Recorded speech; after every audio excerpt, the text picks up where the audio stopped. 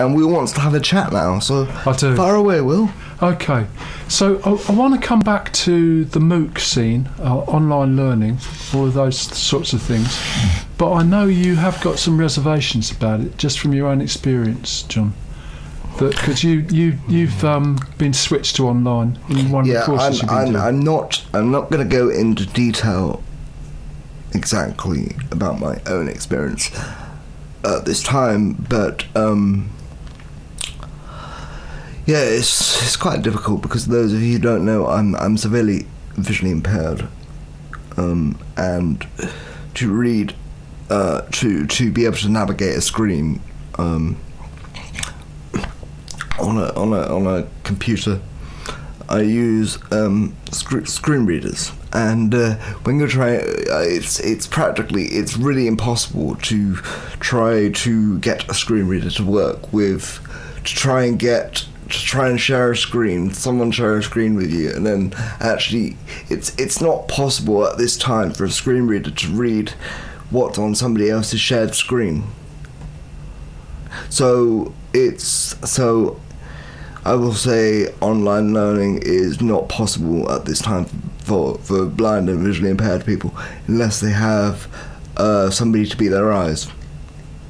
So you've actually got to have somebody there to help you on the way it's set up. I wouldn't be able to do it, but I wouldn't be able to follow the. I wouldn't be able to access the material on my own. Not through online learning. So the practicalities of an online course for many visually impaired blind people isn't practical if they use access technology / assistive technology. So the voice interfaces that aren't available really. No, in a way, not at this time. So you would hope, in I don't know, in the next 10 years, maybe even sooner, that these things become more accessible. So, you know, I understand that it has its challenges. There might be accessible online learning platforms out there, but you have to remember, particularly, it only moved on. It was originally a face-to-face course. It only moved online because of the pandemic. So it was. So what? Just explain a little bit which course you talking about. I basically finished the course now. I've got my final writing exam next Tuesday. So I basically finished the course, but I've been going.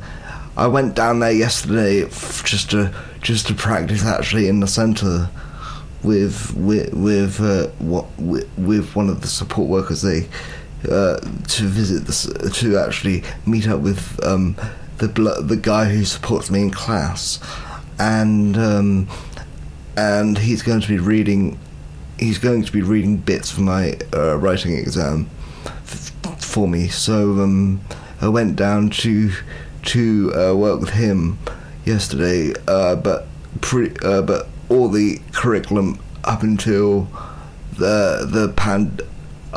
right up from to when the pandemic first hit, it's been taught online, and it's really been a challenge because it's not.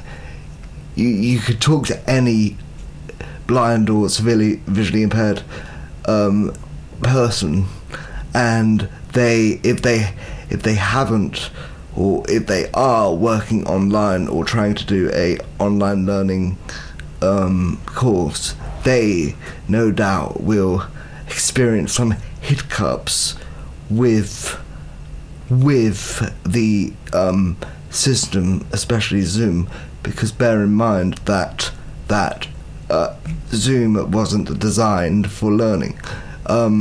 So I'm not saying if the online learning system has been designed for visually impaired people and blind people, then it would be possible for assistive technology to work quite well. But I'm not sure when online learning systems are built that they think about visual impairment and or slash blind people, completely blind people, even though there are very few blind people around, because most people that are blind can actually see a bit. So your sight has to really fall under a certain level to be legally deemed blind by your local authority. But you know, it really does present its challenges at this moment in time. It really does have challenges for people to even access the materials. And if you can't access the materials, you can't follow the course very well. So No. So you really do. You're at a distinct disadvantage. So anyway, if anybody's got anything to add to that discussion, I would love to hear. Other people's experiences that are blind and visually impaired. So if anybody wants to call in, they can call into the studio or let us know their experience on Twitter. To find our phone number, please go to phonic.fm. I think Twitter's going to be better. WENOTNO. Well, yes, I think me and my colleague panicked there, but it would really be nice to hear some people's experiences. Well, we might cope with them. But other than that, I think it is a shame. Because other than that, I think online learning's brilliant. But you have to bear in mind that even if you are not blind and visually impaired, for some people, online learning doesn't work. Some people still prefer face-to-face. Yeah, or a mixture. Yeah. Some sort of way of blending it all together. Yes, definitely. What I wanted to mention, I think it's quite an interesting bit of news, because we have spoken about the MOOC scene quite a lot. We speak about FutureLearn, which is a UK and Australian approach, but there's also Coursera in the States who had an IPO recently, so they're now properly funded. And about a week ago, EdX was sold by MIT and Harvard, so they've got several $100 million in the bank, and they've announced they're going to research a new model. And there's quite a lot of debate on this. If you follow our tweets, there's a link there to Class Central, who are a bit sceptical about it. They can't really understand why all the money has gone back to Harvard and MIT. But I think what I'm going to admit as a possibility is that they actually mean what they say, that they're going to spend the money on research. There will be a set of code using AI to a large extent that makes courses or education or learning or online whatever it is on another level that's going to be wildly accessible and take us all into the future, whatever. I mean, I think it's sort of difficult. I'm going to do it in the form of a play, because that's the easiest way of doing it, that you can have all the reservations about it as well, because maybe in another 5 or 10 years Harvard and MIT will sell that off to somebody. Quite possible. You just don't know. No, you don't. Things can change at a rapid pace. They certainly can. So you have to keep yourself up to date with the information. Well, we have to try. Yeah, people can only try their best.